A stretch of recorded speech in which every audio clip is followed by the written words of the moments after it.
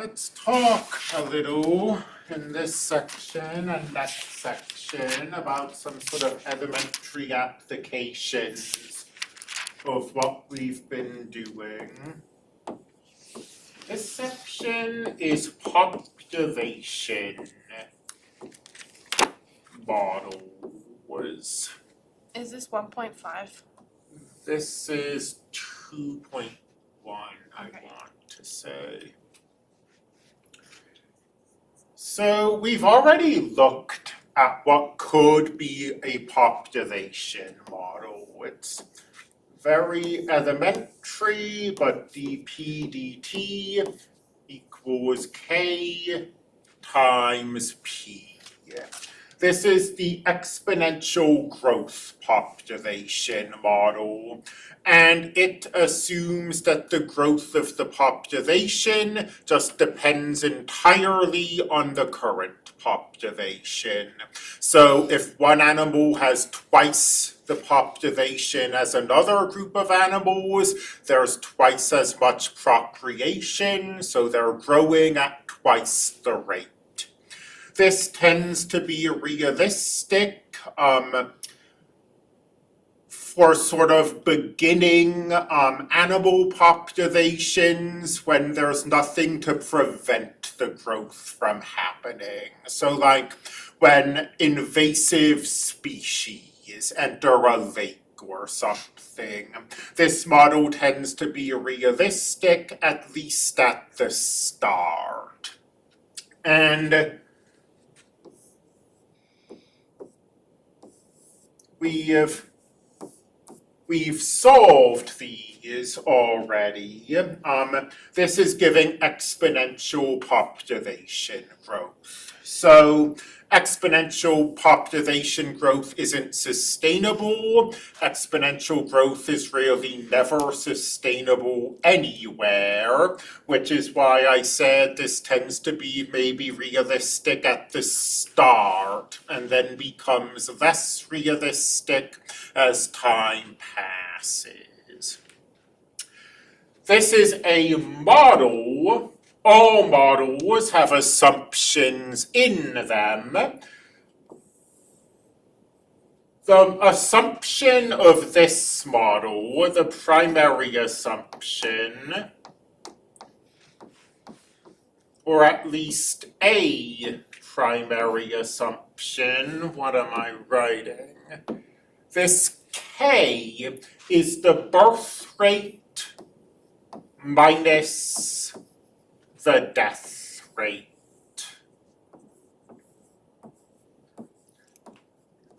And a major assumption of this model is that these are unchanging.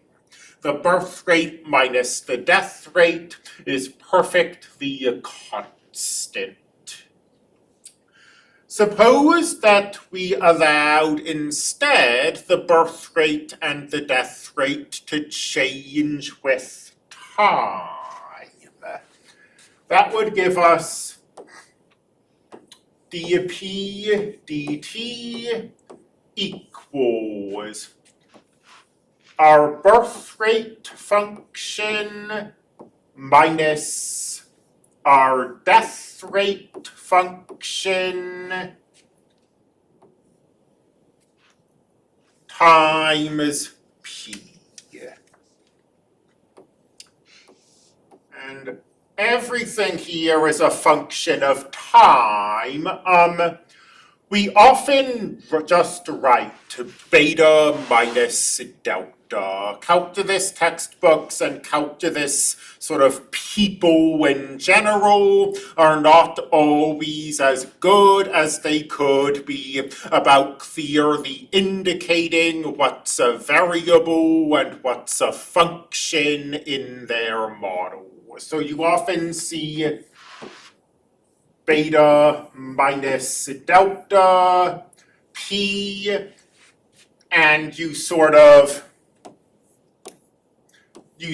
have to intuit Well, we're taking the derivative of p with respect to t, so even though we don't have function notation over here, p must be a function.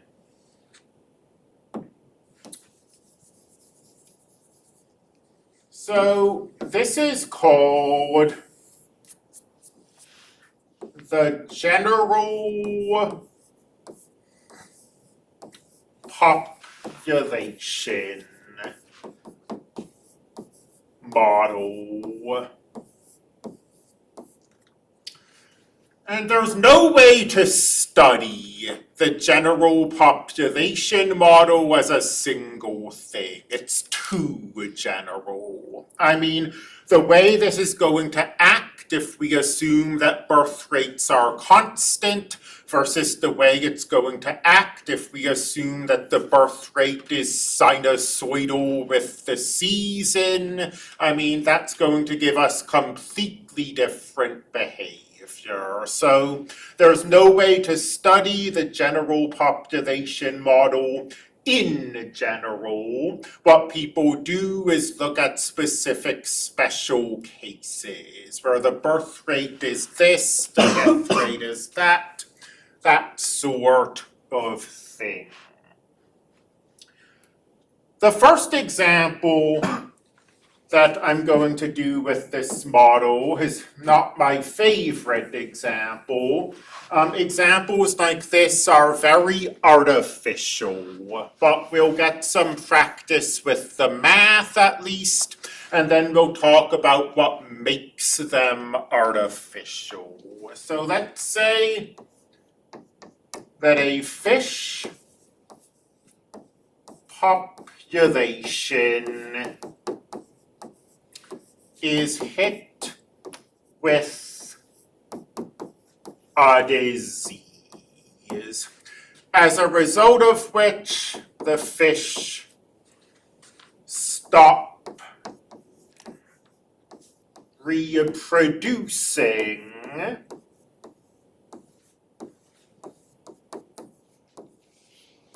and the death rate is proportional to 1 over the square root of p. Initially, so when this disease hits, the population is 900.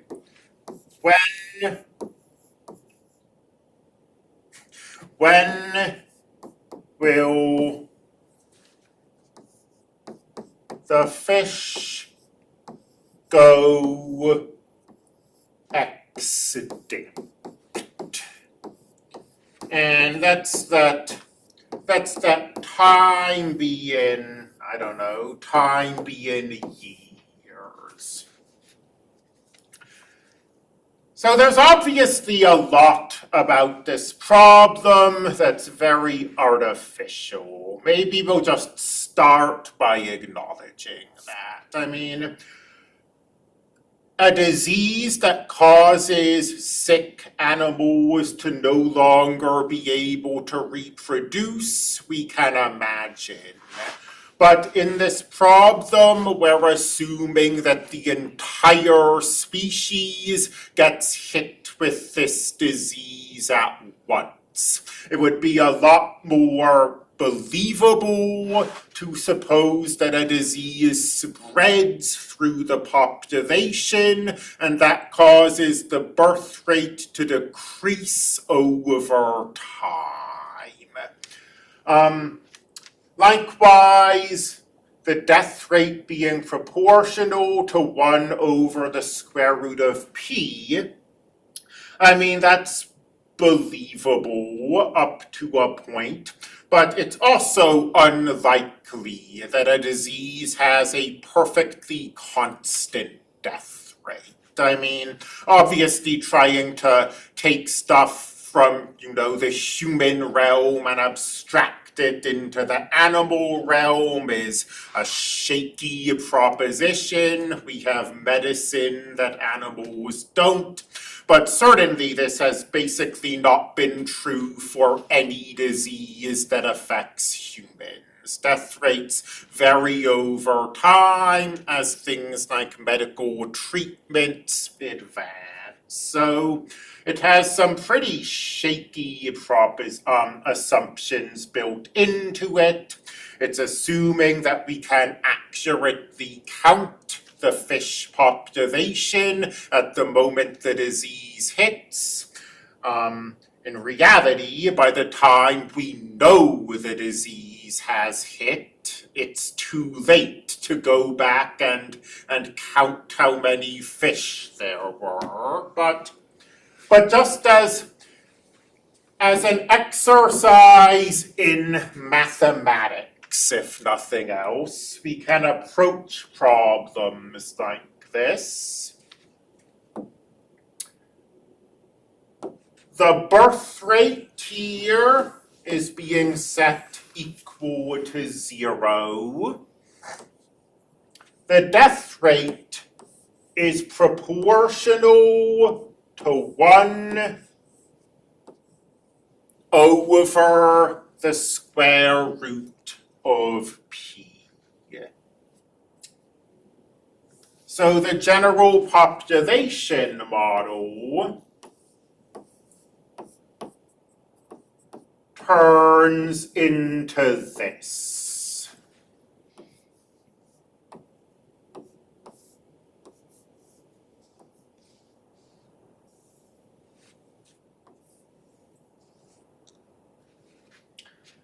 And then, let's see, and then this simplifies in a natural way.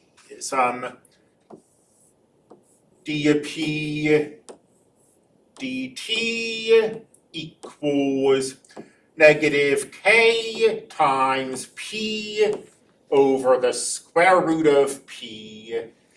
And if you remember, p is p to the first, the square root of p is p to the 1/2. So we subtract the powers, p divided by the square root of p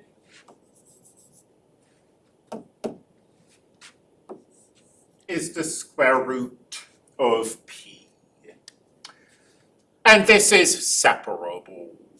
We can get the p's by themselves, we can get, there's only that dt, but we can get that dt by itself. 1 over the square root of p dp equals negative k dt. And we can integrate both sides and say what you will about this problem being artificial, but at least its artificiality makes the calculus easy. Let me remind us, 1 over the square root of p is p to the negative 1/2. So when we integrate this, let me do this, let me find the space on this whiteboard. P to the negative 1/2 will bump up to positive 1/2, and we'll get a 2. Negative k will turn to negative kt plus c.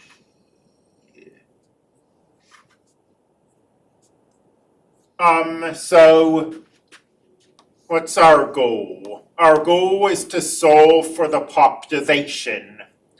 I guess I just sort of jumped into the calculus without really addressing why I'm doing this. I mean, if our goal is to find extinction, extinction occurs when the population is 0. So my logic for doing all of this is that if I can find the population function, I can then set it equal to 0.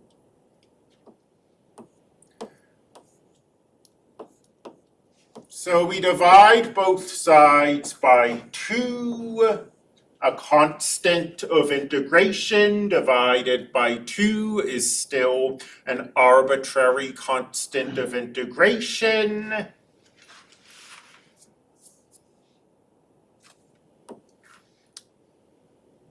Let's see.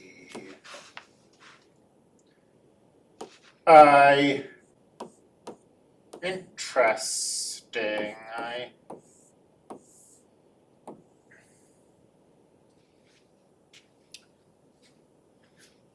Do not, I have this in my notebook. I think I must have copied it wrong because I do not think I have enough information to answer this question.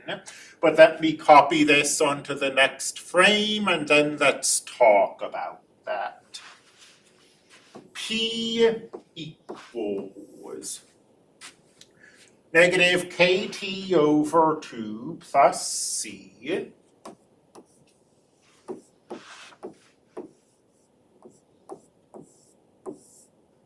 squared. And the piece of information I know is that at the start of all of this, the population is 900. So what does that tell us? Well, if we let t be 0, and we let p be 900, 900 equals c squared. So this is letting us solve for this constant of integration.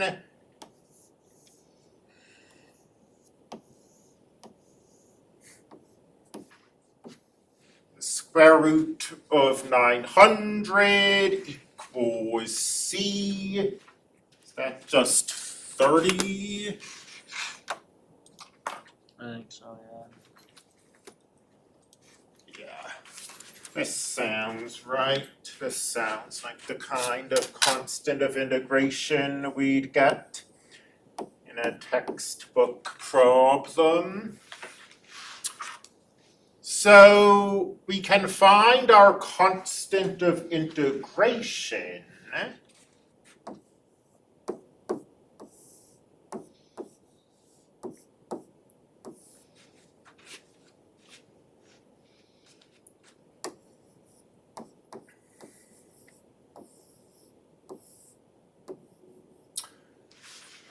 If our goal is to set p equal to 0, at some point, I mean, there's that k there. And that's why I said I think, and it's no longer I think, I definitely must have miscopied. The information we are given doesn't suffice to find k.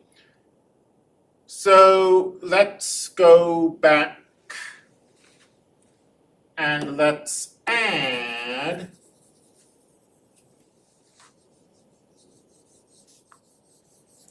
some information. Let's say at the start of this outbreak,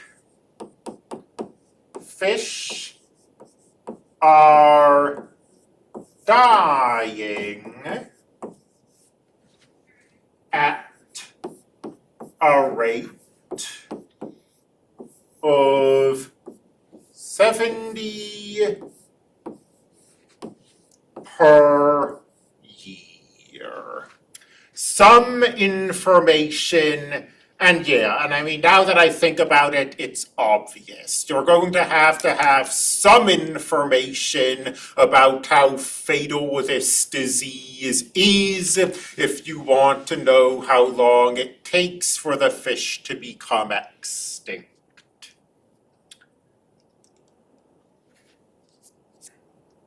So we can use this information early on.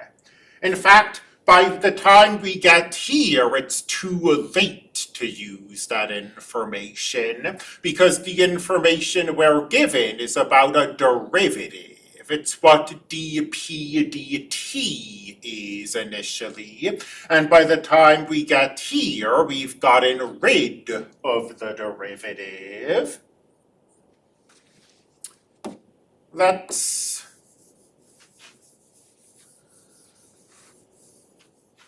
go to this frame.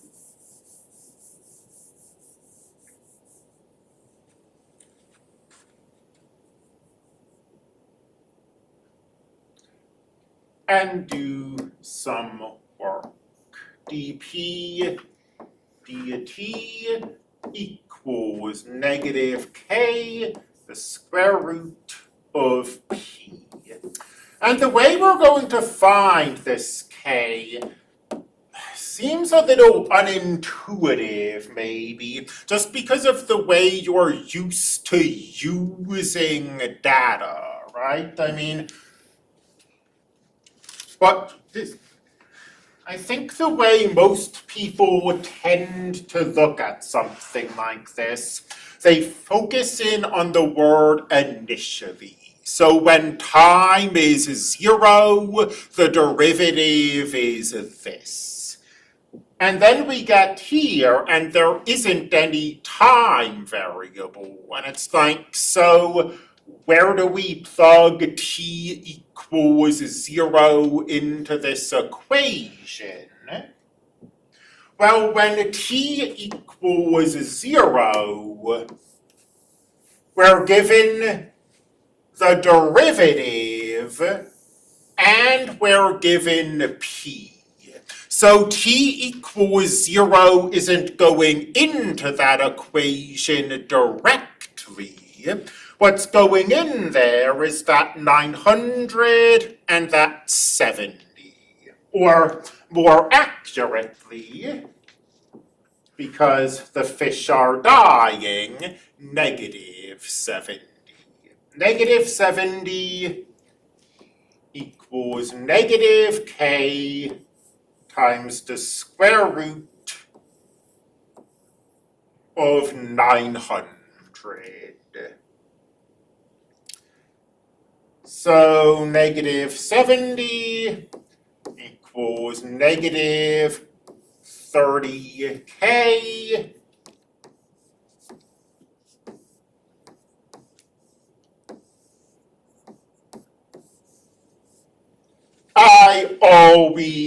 pretty much always in differential equations, we're going to be working with decimal approximations. It's very unusual to write 7/3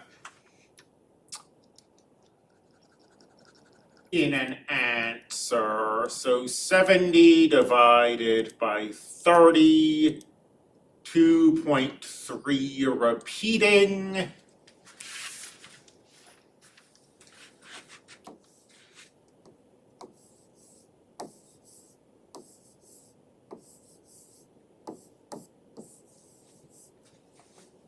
There's our k.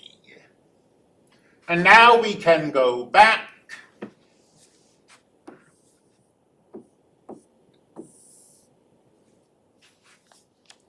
.3 repeating divided by 2.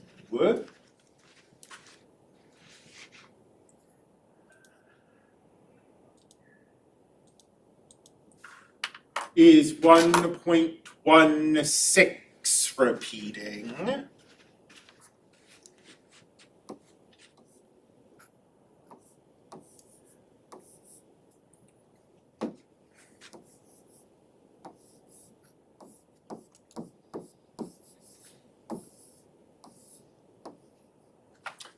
And now we can set p equal to 0.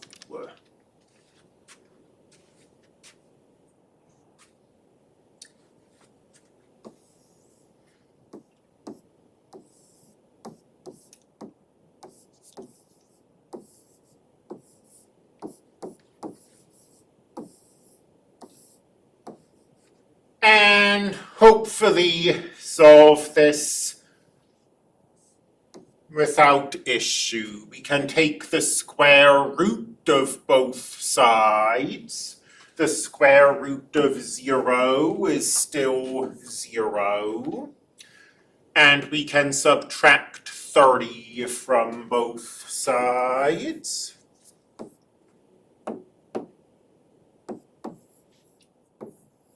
And finally, we can divide.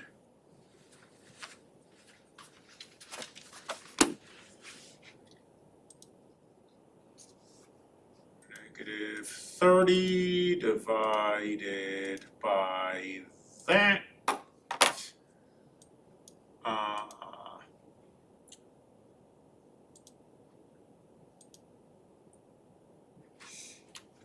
What did I do? I screwed that up. Okay.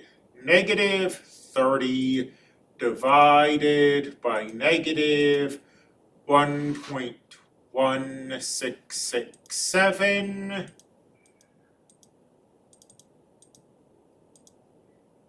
25.71.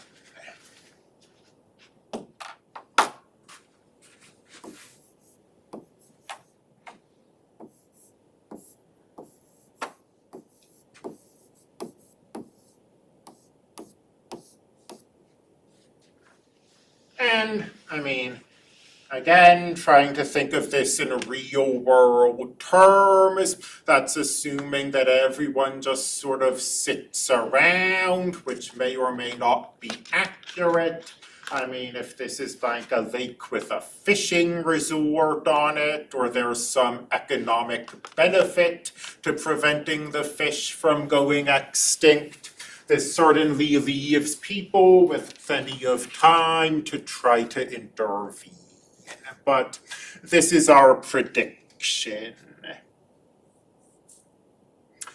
Let's look at the logistic model now. This is more interesting to me. It's a real model, first of all. It has a name and everything. It's also going to be, we'll solve some differential equations, but the logistic model is going to be the first example we give of how we can maybe analyze differential equations without solving them. And the logistic model is artificial, just like every model is. But the logistic model asks the question, what if the birth rate is related to the current population? I mean, that makes sense. And the logistic model says, what if the birth rate is some value minus beta 1 times p of t. And this might seem like a very artificial, a very unnatural supposition. So we're assuming that the birth rate goes down as the population increases. And that's maybe the opposite of what we'd expect. It's certainly the opposite of sort of, well, hold on. This is the birth rate. So this isn't saying that the number of births goes down as the population increases. It's saying that the birth rate goes down. And you can imagine this in an animal population. If you think of an animal population that is grown bigger than the environment can really sustain. There might be a lot of births just because there are a lot of animals, but because the animal population is unsustainably large, it's maybe not especially healthy. Individual animals can't eat as much as they need to, for example. So that's causing the birth rate to go down. So this is the guiding assumption of this model. And this is the basic assumption that as population increases, birth rate goes down. We see that across thousands of different species. I mean, in species as diverse as we see it in humans, we see it in fish, we see it in animals in completely different I forget the species, phyla, kingdom stuff, but we see it in a very wide selection of animals. Now this model is still artificial. So this model, whoever first invented this model said, okay, I want the birth rate to go down as the population increases. What's the absolute easiest way I can do that? Linear. This model assumes we have this perfectly linear relationship. And certainly that's not realistic. But again, you have to balance, on the one hand, realism.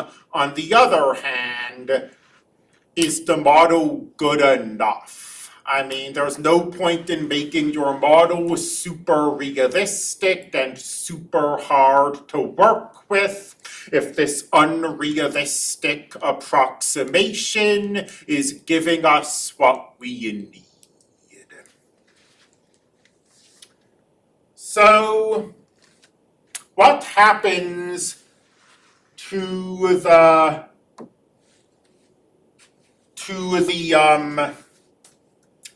logistic model, what happens to the general population model? We're going to make another assumption here.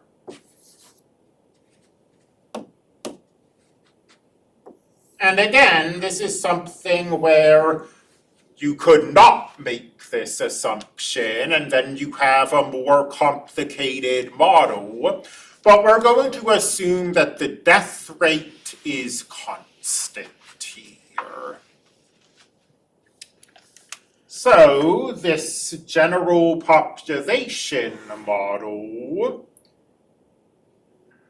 becomes dp dt equals the birth rate, which is linear decreasing with the population, minus the death rate times the population. And we are going to mess around with this a little. B0 minus delta 0 p minus beta 1 p squared. We're just rewriting this slightly. P times beta 0 and p times delta 0 gives us that. P times negative beta 1 p gives us this. And we're going to make an assumption here. We're going to assume that beta 0 minus delta 0 is positive. And if that is true, we are going to call this the logistic model. And let's talk about this assumption. Beta 0 minus delta 0 being positive. What does that mean? So beta 0 is a birth rate. Beta 0 is the initial birth rate. Again, the situation we have here, our birth rate is linear, it's decreasing. Beta 0 is the y-intercept. Beta 0 is the biggest the birth rate ever gets. Delta 0 is the death rate. If beta 0 minus delta 0 were negative, the birth rate will always be less than the death rate. And there's not really much point in trying to analyze that mathematically. I can tell you what happens if the birth rate is always less than the death rate. The animal species goes extinct. So this inequality is the only case where this model is worth analyzing.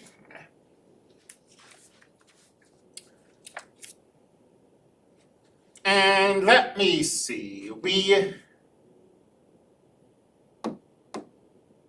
rewrite this a little more. I mean, again, at this point, we're not doing differential equations. We're just messing around algebraically. We're going to pull out a beta 1p from this.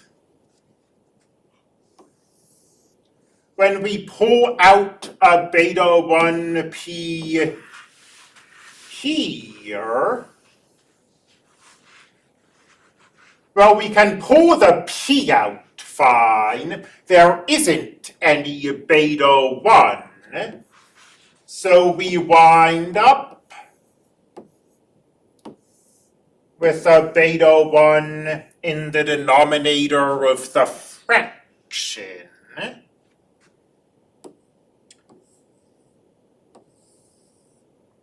And here is the logistic model rewritten a little. And finally, I mean, it's good to remember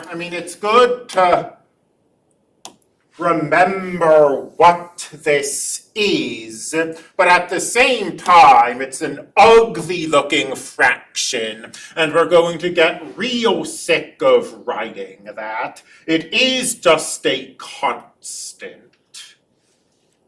So let's give this constant a name. We've got beta 1p. Let's call it k minus p. And this, rewritten a little, is, again, the logistic model.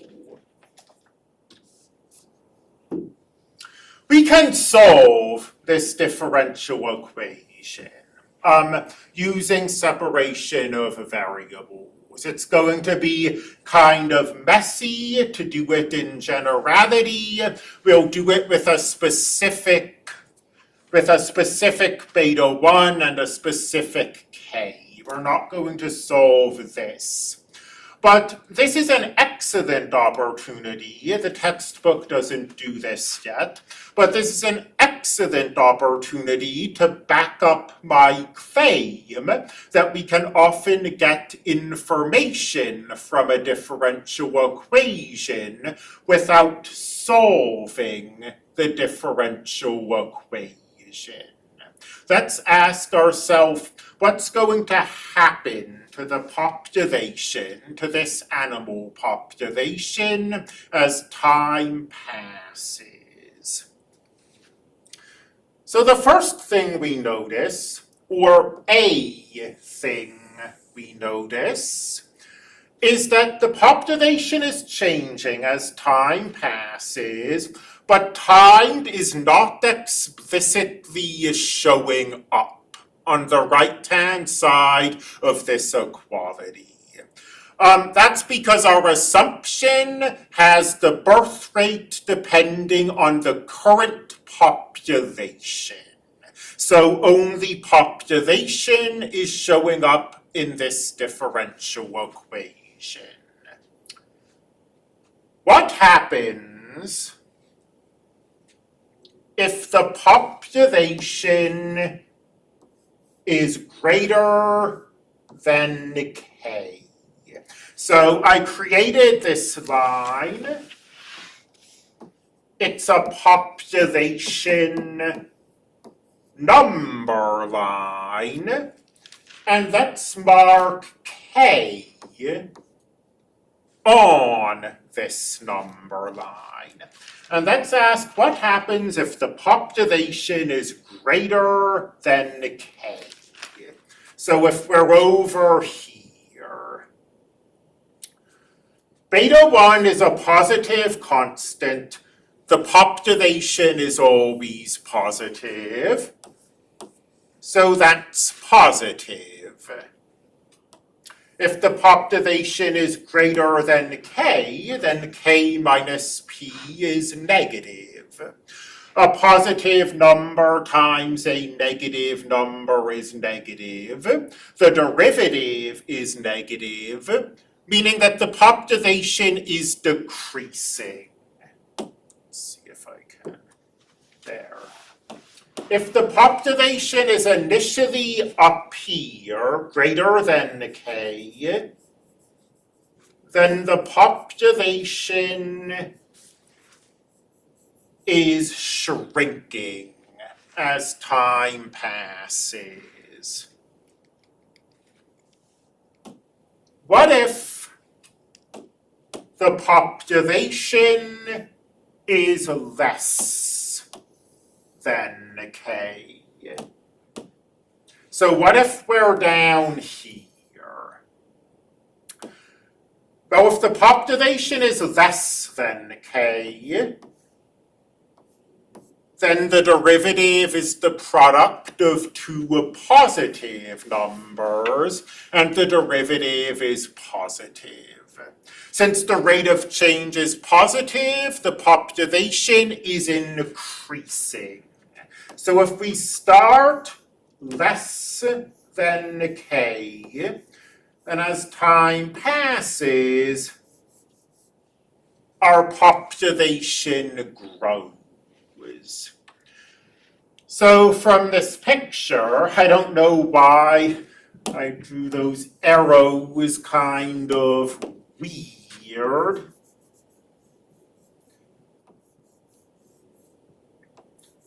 But if the population is less than k, we increase. If the population is greater than k, we decrease.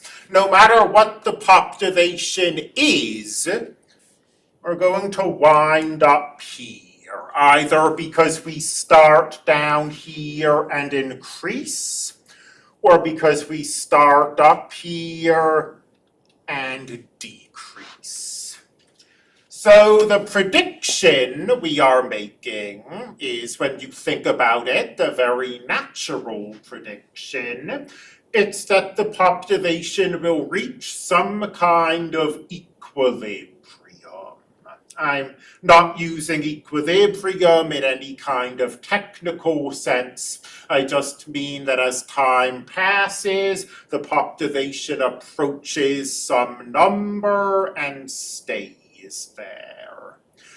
And certainly that's what we see in a lot of real world situations. I mean, the deer population in Chadron, basically constant. They're not going extinct, they're not increasing so much that they completely overrun the town. They're pretty much staying as they are.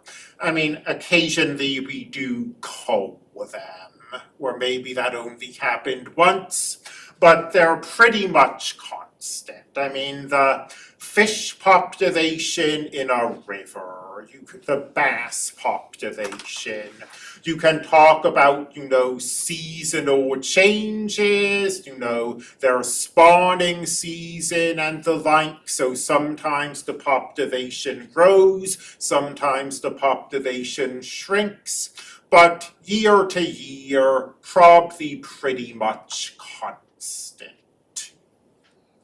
So this model where the population goes to some number and then just stays there is not a bad model, in spite of its simplicity, in spite of the fact that we assumed for literally no reason that this function would be linear.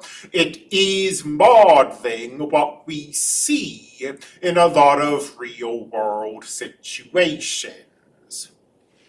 Granted, this is still an elementary model. I mean, it's a model we present in the second week of an undergraduate differential equations course. But even with that simplicity, it doesn't seem to be a bad model. It's showing us what we expect to see.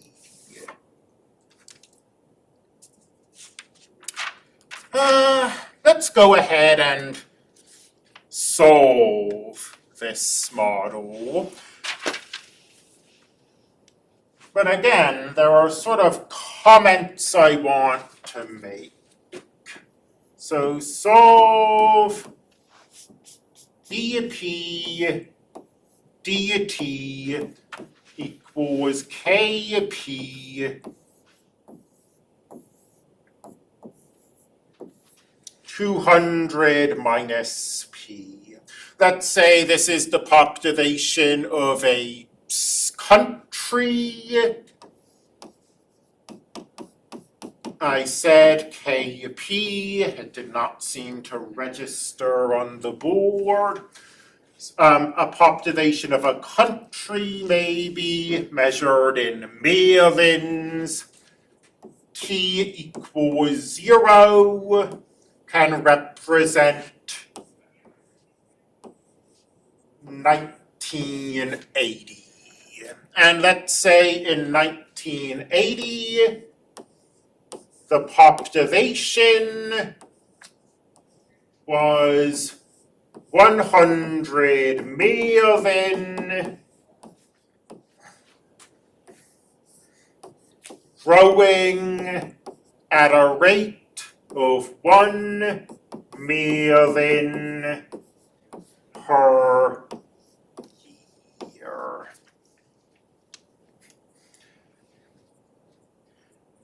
And again, this is basically going to just be an exercise in calculus and an exercise in separation of variables. Because once you sort of leave the abstract and enter reality, this is allegedly a real country. Suddenly this assumption we're making about the birth rate seems a lot less defensible. We're looking at a specific country, its birth rate almost certainly is not perfectly linear. So if we want to try to predict their population in the future or whatever, I think this is probably a pretty unreliable way to do it. But as an exercise, let's find the population function P of t. We can find that k right away. We're given a value of dp and a value of p, and when we take this p and this dp and plug those in, we'll be enabled to find k. 1 equals k times 100, remember population in millions, times 200 minus 100. So 1 equals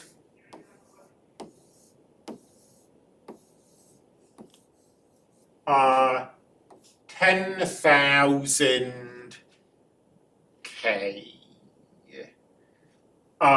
200 minus 100 is 100. 100 times 100 is 10,000.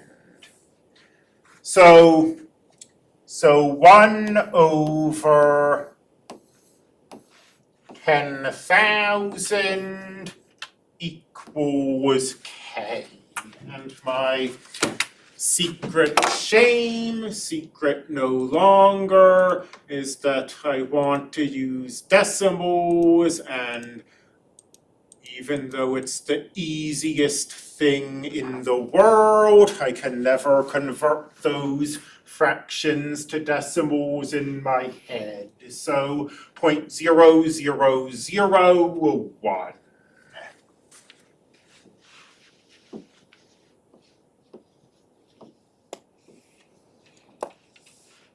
So, dp dt equals 0.0001 times p times 200 minus p. This is separable. We can get the p's by themselves. This is, we're just dividing both sides by this.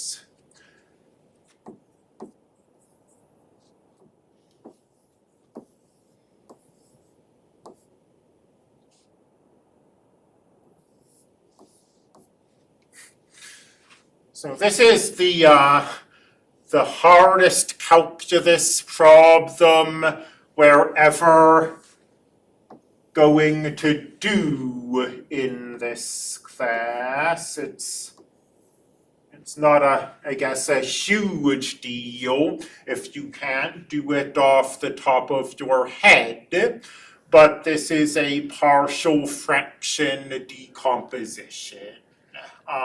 We've got that denominator factored, and I don't really expect that anyone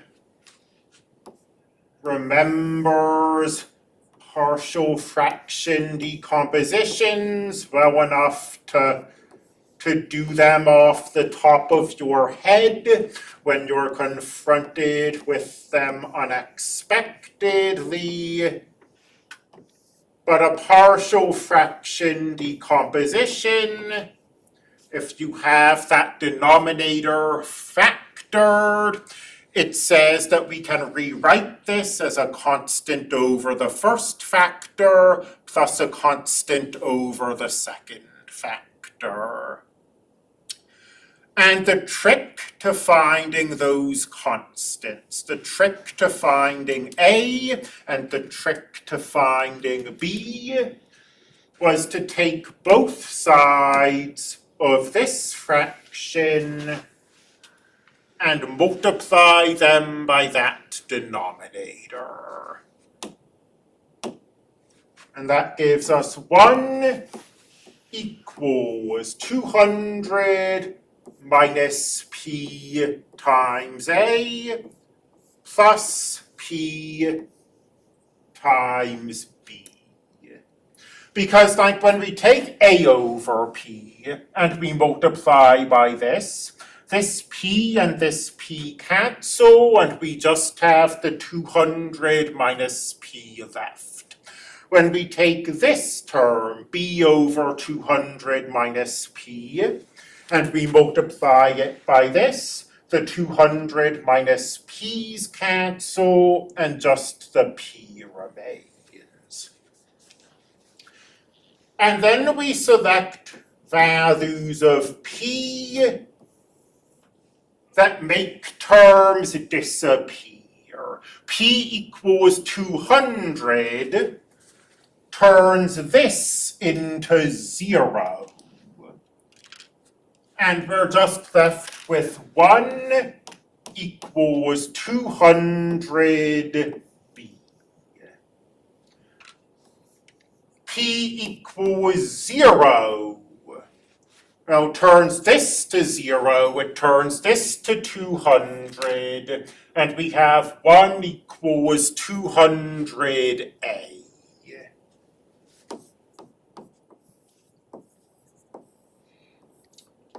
So A and B, they don't have to be the same, but in this particular problem, A and B are the same. They're 1 over 200. Questions before I erase this?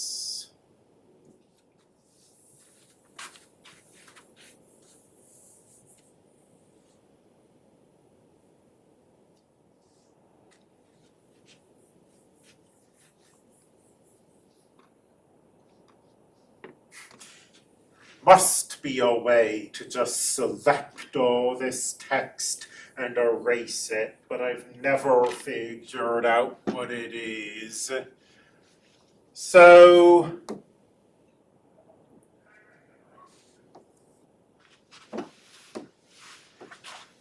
one over 200 times 1 over p plus 1 over 200 times 1 over 200 minus p.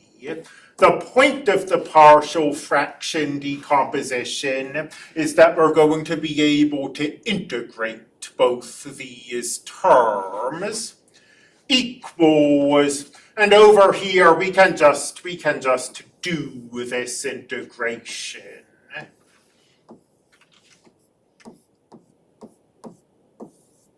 Like so. Over here,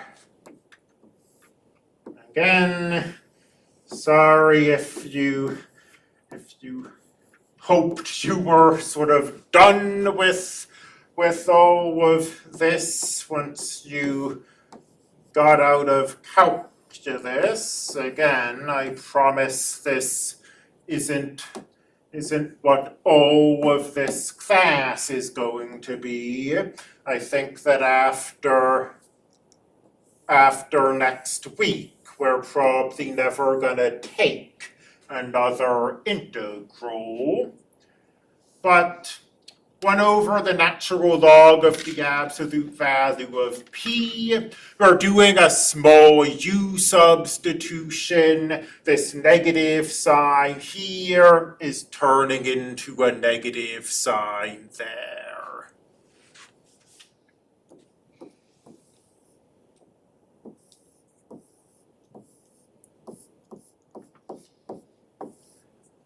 And let's mess around with this a little. Let's multiply both sides by 200.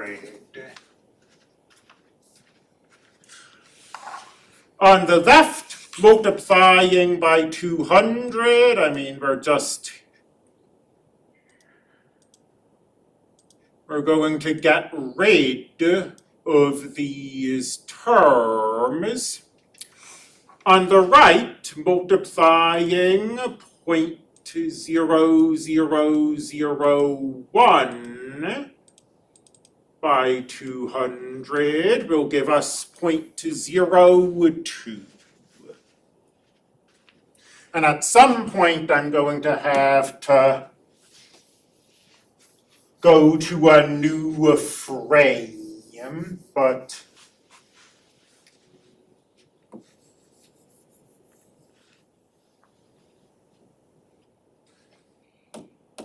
for now, let's stay here. And now we can get rid of both these absolute values. And this, by the way, this shows you the advantage, even if you are planning to try to solve the thing, this shows you the advantage of trying to analyze differential equations first, before you solve them.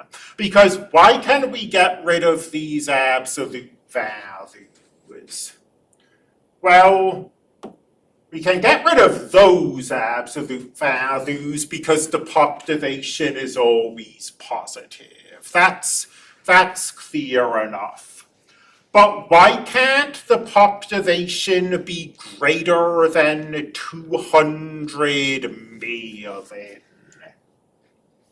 Well, because of the picture that we have here. The population starts beneath 200 million, and it's just going to grow up to 200 million. So the population is going to remain under 200 million, and 200 times p is always going to be positive. So we can get rid of all of our absolute value signs.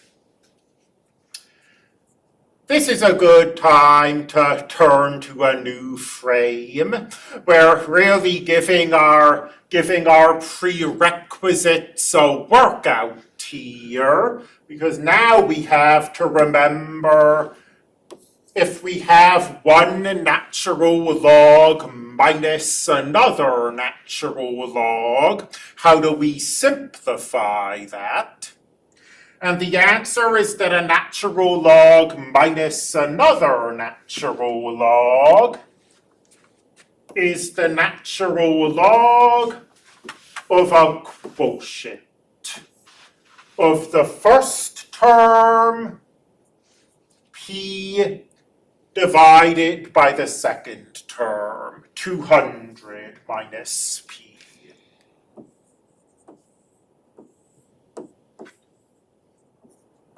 And this equals 0.02 t plus c.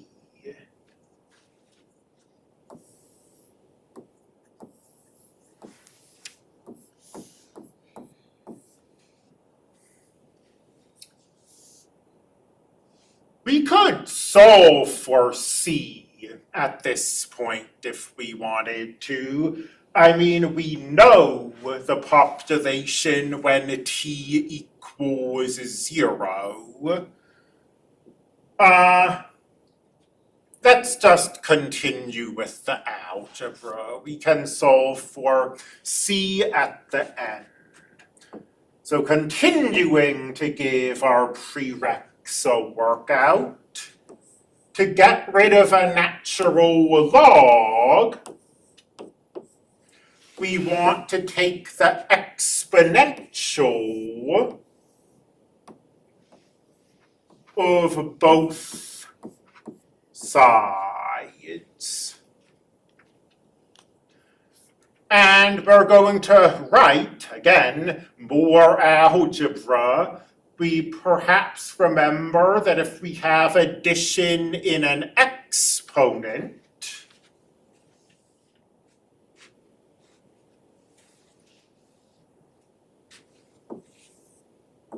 we can write that as a product, like so. And we will now multiply, our ultimate goal is to get P by itself. You've probably solved problems basically like this before. We'll multiply both sides by the denominator to bring P up. Then we'll bring the P over here back to the left via addition or subtraction. So multiply both sides by 200 minus P.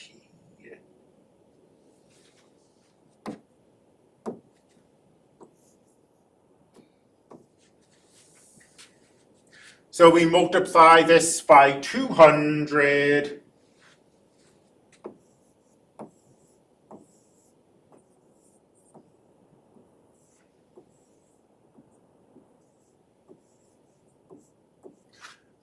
And we multiply this by negative P.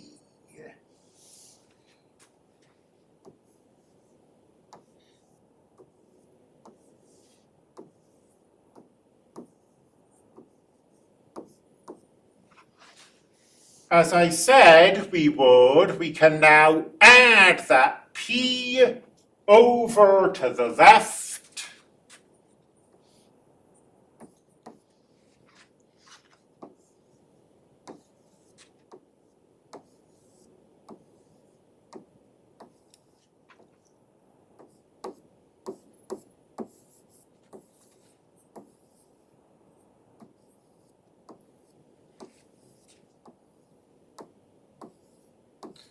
Good Lord, but we're almost done. We pull a P out on the left. So this is how we're going to get P by itself.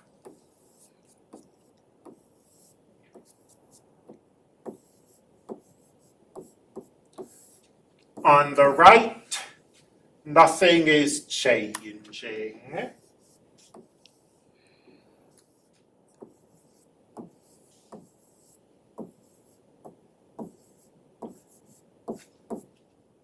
And now we will get P by itself. We will divide both sides of this equality by that ugly thing on the left.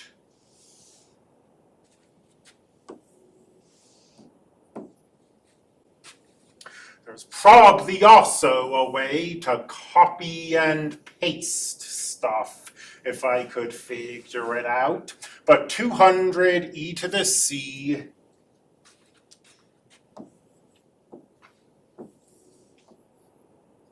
e to the 0.02t divided by 1 plus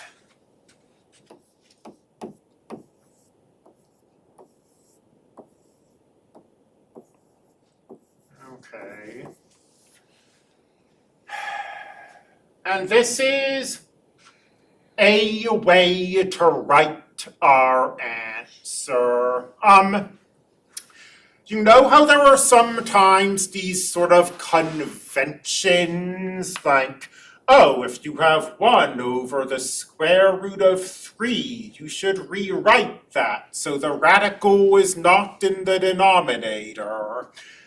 There's kind of a convention that we should get rid of all of this and leave the 200 by itself.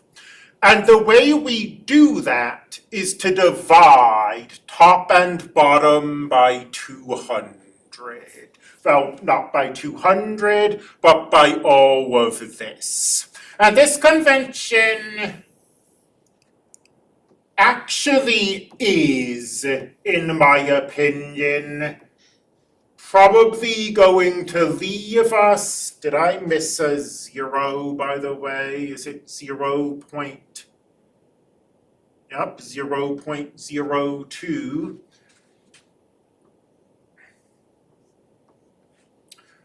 I think this convention genuinely might leave us with a nicer answer.